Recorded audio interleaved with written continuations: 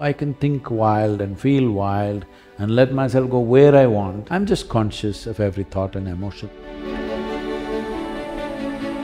If you're well balanced, everything that you can do in your life, you will do.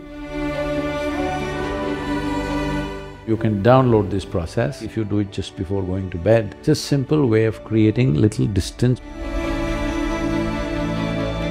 If I start my day in the right way, if I take care of my body, if I have the right conversations, then I feel more conditioned to handle anything else that happens. What do you do?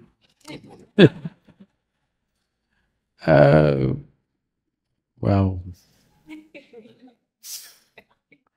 I live my life wild.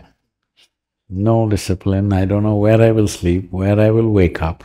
If I sleep on the same pillow 2 nights, it's a luxury. I'm always somewhere else. So, I don't have any discipline, except that my day normally extends to 18 to 20 hours, trying to slow down a bit, but it's only picking up speed and momentum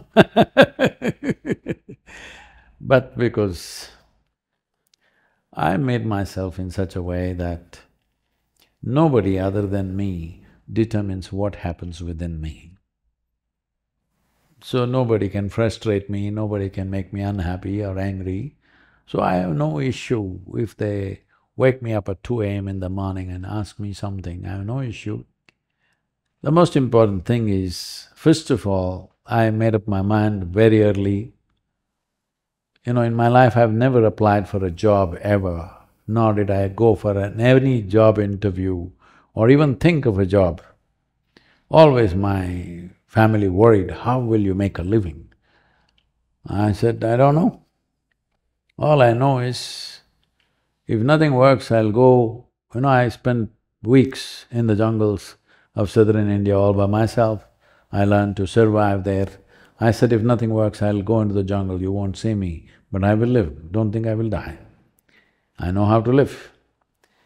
So, I don't see activity and people and challenges and impediments as anything that fundamentally disturbs me in any way. It's just that some things will make your work better, some things will impede things. So in that context I'm looking, that's all.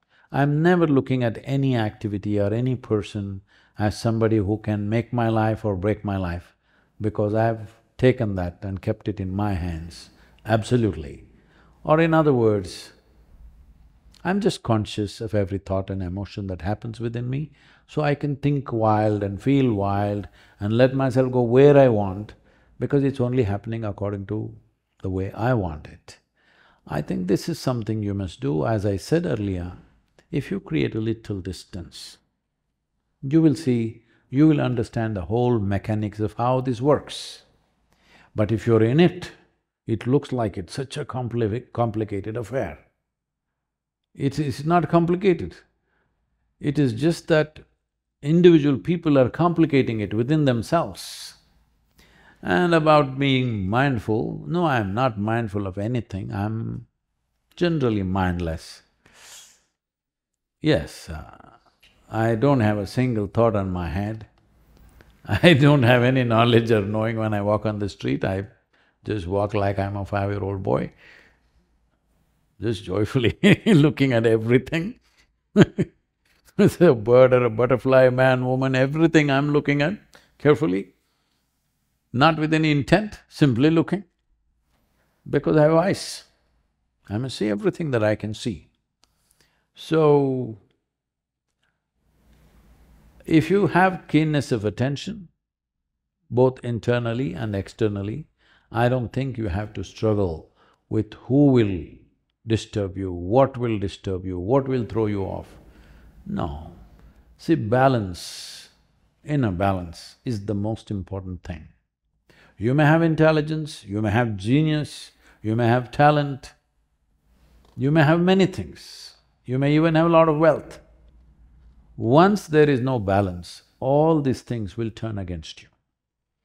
Your own intelligence will turn against you, your wealth will turn against you, your relationships will turn against you, everything will turn against you. Above all, balance. I'm well balanced.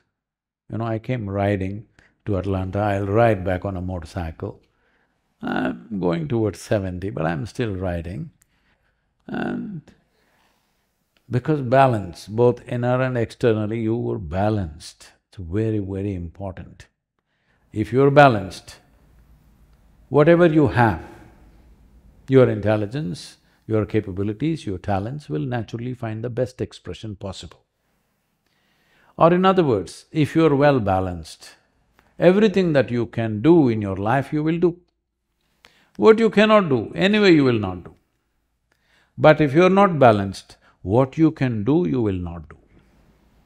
In your life, if you do not do what you cannot do, there is no problem.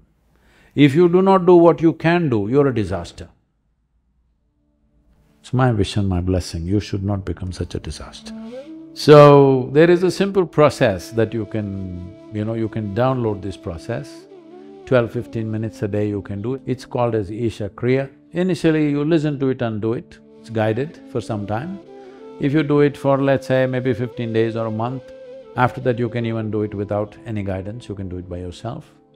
Every day, just reminding yourself and linking your breath to it, especially if you do it just before going to bed. It's a simple way of creating little distance between you and your body, between you and the psychological process.